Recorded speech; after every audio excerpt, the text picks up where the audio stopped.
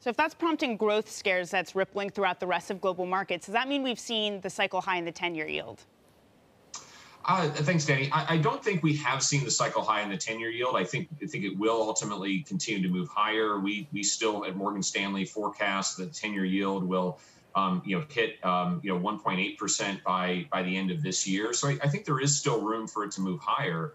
It's simply that I think the catalysts for that are better or worse, kind of later in the year. I think that's when the labor market data could finally look a lot cleaner.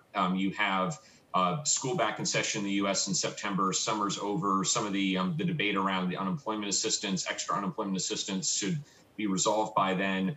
The Fed, we think, will start talking about tapering in September. So we think there are some catalysts there, and I think confirmation that this is just a pause in the growth data, a pause in the China growth data, not something more serious. I think all of that will come through. It's just going to take a little bit longer to come through. And so we don't think we've seen the cycle highs in the 10-year. We think that ultimately, there is more room to go in this cycle, but the catalysts for that, unfortunately or fortunately, don't lay for another month or so. But Andrew, where does the 10-year yield actually find a floor? Is it right now moving on technical?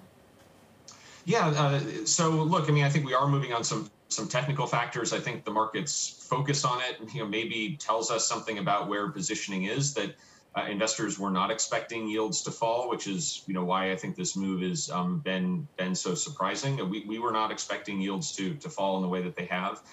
Now we are now through a minus 100 basis points in real yields. That seems quite low.